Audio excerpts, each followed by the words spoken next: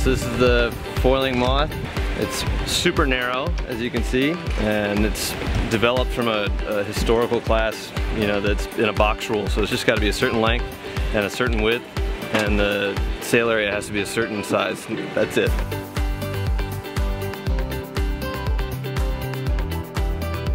These wing bars allow us to be hiking out well away from the center of the boat and create a riding moment that way. Like the big boat, the America's Cup catamaran has riding moment just by being out in the hulls, but we get that from being way out on these tramps. The trampolines are not all that dissimilar from the tramps on the catamaran too. You gotta bounce across sometimes to make it to the new rail.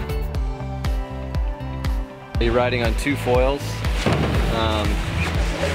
They're both hydrofoils, just like you'd have on the big boat, except that these are a T-foil. So on the big boat, in the rudder we'll have a T-foil like this, but the dagger boards will be an L-foil or a J-foil type of different shape.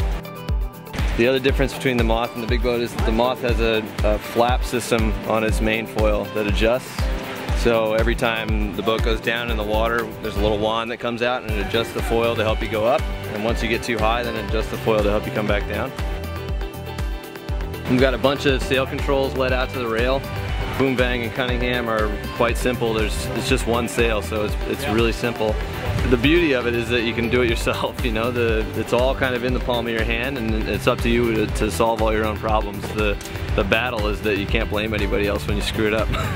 It's easy to do.